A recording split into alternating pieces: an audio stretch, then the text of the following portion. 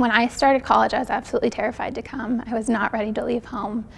And I think the thing that helped me most was really talking with my parents. That helped a lot, but also just learning to go with the flow. I mean, you can't plan college and you can't plan what's going to happen. You just have to let it go. So really just being like, you just have to go full force into college. You can't tiptoe in. So that would be my advice, is just take it easy. It'll be totally fine. If I can get through it, anybody else can. Just kind of step out of your comfort zone, because there's so many different clubs on campus and opportunities to travel and just experience new things that you might not get to do further down the road, so take advantage of those.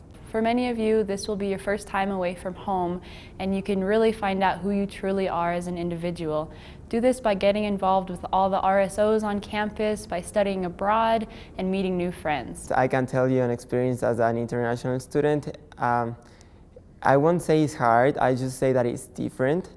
And as everything in life, something different, sometimes people get like scared of they are out of the comfort zone, but as long as you try and you give it a chance, you will enjoy and you will feel like in home, like I do right now, right here, and it's breaking my heart to leave this place that I would call home, because it's amazing.